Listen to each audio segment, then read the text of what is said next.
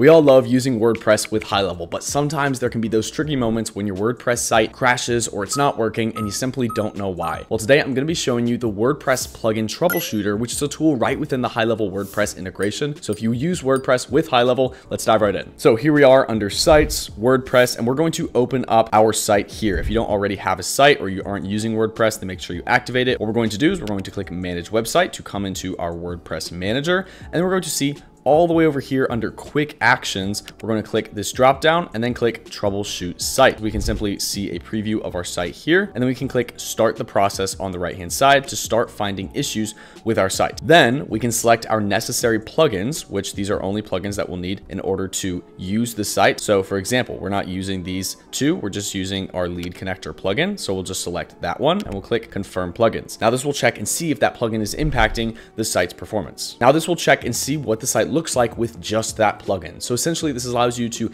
demo the site without extra plugins. So in this case, I didn't select our template plugin, so the site looks all janky. So if we click it's still broken and we go restart troubleshooting, it'll reload the site as is. We'll include all of our plugins here because we know that the site is mostly all good as of now. We'll click confirm plugins, and then we'll see that now we have all of our plugins selected, all the ones necessary for the site to be running, and it says there's no issues found because the site looks mostly normal right now. So this is really helpful if you have lots of plugins, you want to select which ones are working, which ones aren't, kind of figure out exactly where your problems are with your WordPress site. That's where this is going to be really helpful. Whenever you're done, you can simply exit out of it and you'll be good to go. So if you have any questions about this feature, feel free to refer to the help doc. As always, my name is Andrew, and thank you very much for watching.